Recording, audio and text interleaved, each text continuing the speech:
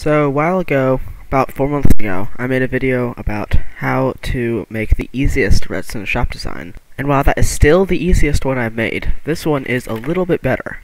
See, it's a little bit more complicated, but what's nice about this one is that before you can only give one item, and you cannot give multiple of the item. You can only give one item. This one you can give whatever you can fill in this hopper.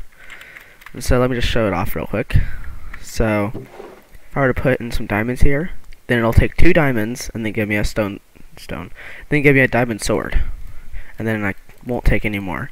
And then this one, if I put in 6 diamonds, then it will give me 3 diamond swords, just like that.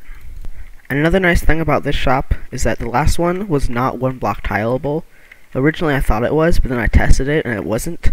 But this one is 1 block tileable.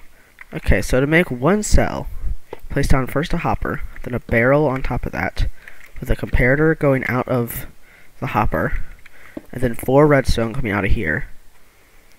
Then a target block, then a redstone torch, block above the redstone torch, and then blocks going all the way, 4 blocks going here, and then a hopper going into this barrel, then a block on top of the barrel, and you don't have to use wool, you can use whatever solid block you want. And then alternating pattern, you're going to use redstone repeaters and redstone dust.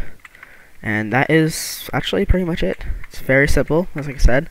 So to make it work, then first fill up the hopper with this.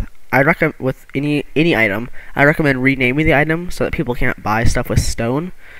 But for now, it's fine for now. I recommend just like anvil and renaming stuff. Then put in a stack of what you want to be your currency. I'm using diamonds because diamonds. And then take out how much you want to cost. So let's say we're doing a diamond sword. So and we want that to cost 2 diamonds. So we take out 2 diamonds, and so we have 62 left.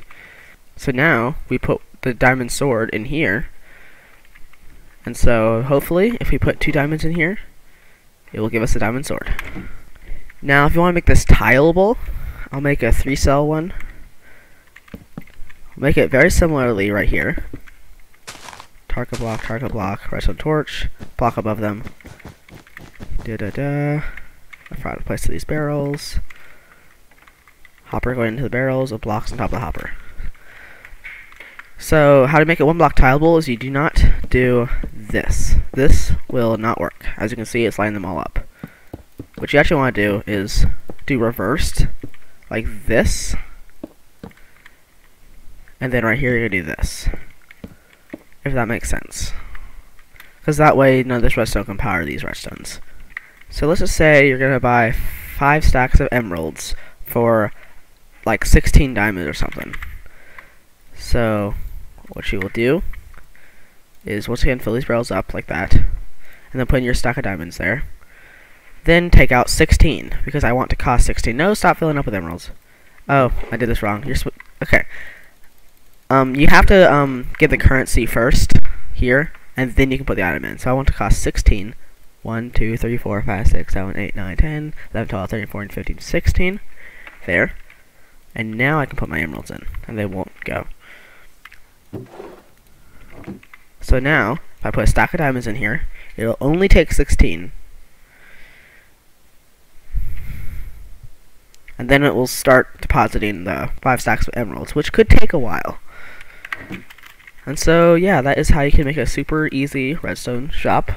Now, my other one is easier, but this one's better for 2 reasons. One, you can do as many things. You can do up to 5 stacks of items, and also it's 1 block tileable. Yeah. Thank you for watching, and I hope this was useful.